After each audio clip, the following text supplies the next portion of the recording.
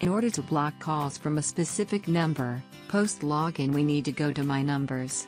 In the page that opens up, we need to click on Block a Number. We can then enter the number that we want to block the calls from, in the source number. Furthermore, if we have multiple toll-free numbers in the account, and want to block the number against a specific toll-free number, then we need to select DID from the drop-down menu and check the DID against which we want to block the number. If we want to block the number against all the toll-free numbers in the account, then we can select Account from the drop-down menu.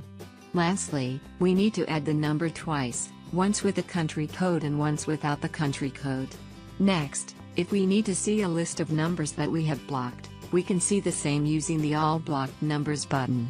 Over here, we can either delete a number from the list, or edit the same, under the Actions column.